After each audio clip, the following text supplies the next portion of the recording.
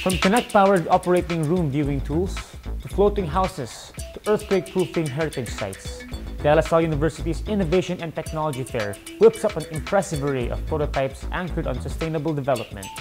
It's taking innovation for nation building to heart. Architecture student Ina de Maculangan developed models of low-cost, disaster-resilient homes for seaside communities. Basically, it's a house that floats when there's a flood. Aside from typhoons, the Philippines is also vulnerable to earthquakes.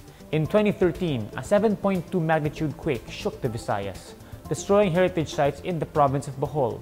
Sheila Fernandez's group studied the seismic risk assessment for Heritage Center Vigan in Ilocos Sur.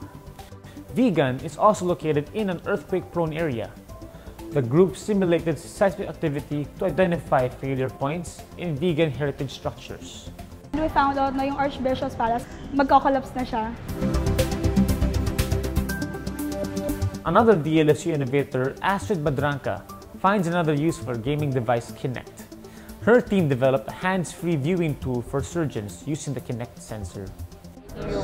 So we want to make everything as stereo as possible. That's why we want to install the system inside the operating room. Truly proud of these young innovators from my alma mater. Matthew Ang, Rappler, Manila.